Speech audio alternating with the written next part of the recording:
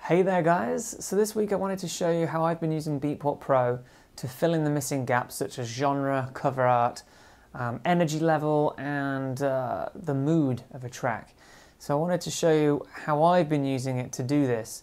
Now I don't use iTunes to organize my music, it's all organized within Traktor and my files are all in, they're all sort of in their own folders, how I have them organized on my hard drive.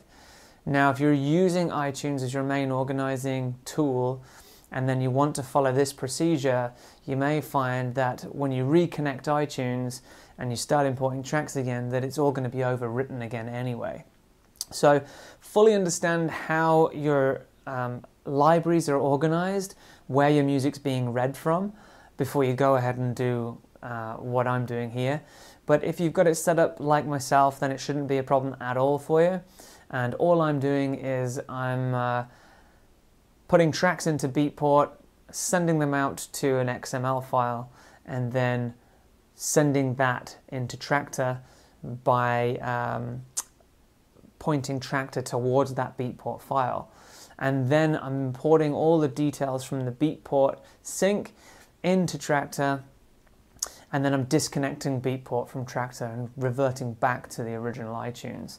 But as I don't use iTunes as my organizing thing, it doesn't make a difference to me. So just know, like I say, how your tracks are organized and how it all functions before you go ahead and follow this.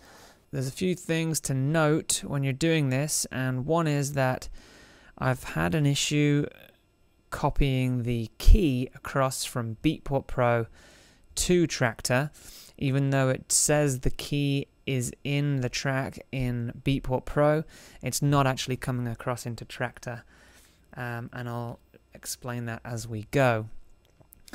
But don't rush into doing anything in the content of this video without checking out the whole thing first. So what I've realized is, if I'm in my Traktor collection and there's the genre section here, I noticed that there's 313 unknown genres, which basically means there is nothing in the genre column for these tracks. Now, a lot of these tracks are actually loops and samples that I'm not bothered about anyway, but there is a bunch that would be nice to get some genres in. A lot of the tracks that I have that are outstanding with the genres are sampled in from vinyl from about 10 years ago or so, and so Beatport's having a little difficulty finding them, but let's see what we can achieve. I'm going to open up Beatport Pro, and I'm creating different playlists. So I'm going to create this playlist. You just right click on playlists, new playlist, give it a name. So I'm just going to I'm going to use that one that I've already created there called no genre, and I'm going to make sure there's nothing in here at all. So everything's deleted. Let's get rid of everything from Beatport. So there's nothing in Beatport. If you're using Beatport already and you don't want to delete everything from there, no worries. Just create a couple of playlists that I'm about to show you. And for those that don't know, in the preferences of Beatport, you've got the export section here. You can export the libraries in iTunes music file and choose the location here. I've also set the metadata, mood and energy to be copied into the comments field in Traktor, and by default they're separated by these two dashes here. So with that all set up, we want to move tracks into Beatport that we want to add information to. So I might as well just select all of these actually, and we'll see what we can figure out here. So I'm just going to grab this bunch. I click and drag, but then I command tab to Beatport, and I'm going to drag them and put them into the no genre section here. And now I have this bunch of tracks. Now I'm just going to try with the top 4 at first, and I'm just going to select them by holding shift and click and then sync with Beatport. Now you might want to know which kind of mix it is. You may already know or you may not. but I'm going to select this one and this one. Doesn't seem that we found this particular one, so we can just skip over that. Again, not found, and again not found. So we just got the two there, so we'll click done, and we can see that the two that are done are these two that now have added house genre. So let's add the mood to these. So I'm just going to listen to these.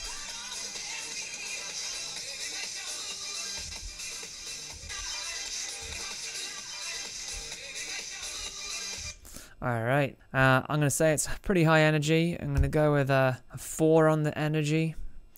Mood, I'm going to say it's disco, funky, filtered, and vocal. So they're all added in. So I've got the mood and energy added in, and it's obviously added the genre, and we'll try Diamond Life as well.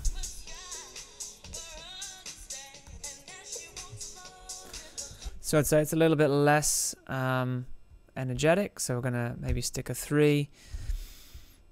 Mood, I'm going to add in some happy, disco, funky, vocal, uplifting, and we'll say done to that. So now those two are done and tagged, and what I'm going to do is I'm going to grab both of them. I'm actually going to create a new playlist and call this tagged, so I know where I'm at. Now I'm going to drag these two into the tagged playlist, and if we'd done it with more, we'll do it with more. It's obviously better the more you do, but I'm just doing 2 to show you and speed things up. So I've moved these two to the tagged section, so I can delete these two from the no genre section because they do now have a genre, and there's the ones that are tagged. Okay, so we've got the mood and the energy 4 and 3. So now we can close down Beatport, and so long as you now, before you bring them across, you need to set up iTunes to read that Beatport file. So you go into file management and into here, and you navigate towards the Beatport as iTunes, the one you've just created, and set that up. Then what we need to do is we click refresh, and you'll notice that it's refreshed it with all the tracks that are in that Beatport collection. And we have the no genre tags, which you can still see have no genre, and the tagged ones, which we've just created.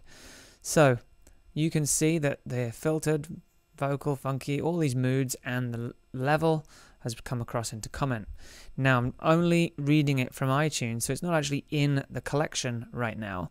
So I'm actually going to import this to playlists, and it will then import the name of the playlist, which is tagged, into Traktor itself, and will import the songs. And you'll notice that key doesn't come across, and this is an issue I've found, that it doesn't want to bring the key across from Beatport, even though it says it in the text there. So all we need to do is, once we've brought all our tagged music back into Traktor, we can analyze.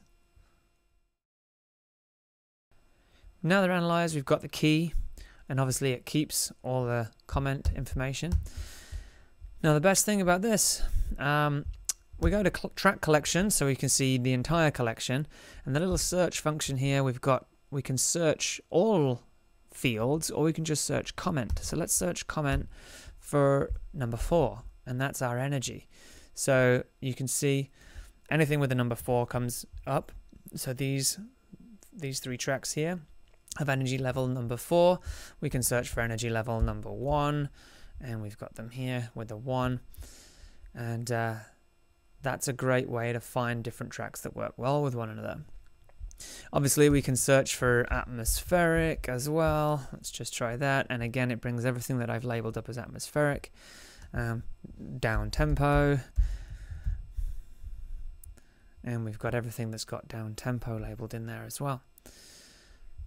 So that is how you can use Beatport to bring in certain missing tags and information to your tracks. You'll now notice that the unknown genres have dropped to 311, and as you work through, that'll slowly disappear back down to 0. So if we go back to Beatport now, we'll open up Beatport again. Say you want to go and import some more tracks and do the same again. Now because of the issue where you lose the key when importing it over into Traktor, we need to make sure we don't re-import the same ones that we've already imported and analyzed, because you'll lose the key again and you'll have to analyze it again in Traktor. So what I do is I'm going to delete the content from the tagged, and we'll move back into the no genre, and we'll find a couple more tracks. We'll do exactly the same. So that is the way to bring in tracks from Beatport and fill in missing information. It really does help when everything's labeled correctly and your genres are set up correct. You could also do the same for artists. If you go to the artist section and click the unknown, you have a bunch of unknown artists here, so you can do the same with this as well. Then once you've done with everything on your Beatport, moving things across, you can actually reassign your iTunes back to your original library. Say you wanted your own library file back to normal, and then you'll have you can refresh it, refresh, and then it brings back the original iTunes library files if you were using those. So I hope there's some information amongst all of that you can use today that will help you improve your Traktor library. And just bear in mind that if the tracks you are adding into Beatport and then putting back into Traktor, just bear in mind that if you're then reconnecting your original iTunes library and they are the same tracks from the same source, it may overwrite the information that we've just imported in from Beatport. So test that out with a couple of tracks first before you do your entire library, and see how it all works. But hopefully you've enjoyed this in-depth tutorial on Beatport, and we'll catch you again soon. If you have any questions, fire them in on YouTube down below, or connect with me on Twitter at Traktor Tips. Let us know how it goes for you, and if you've got any methods that you like to use to bring your collection up to scratch. So thanks again for watching, and we'll see you again soon on traktortips.com.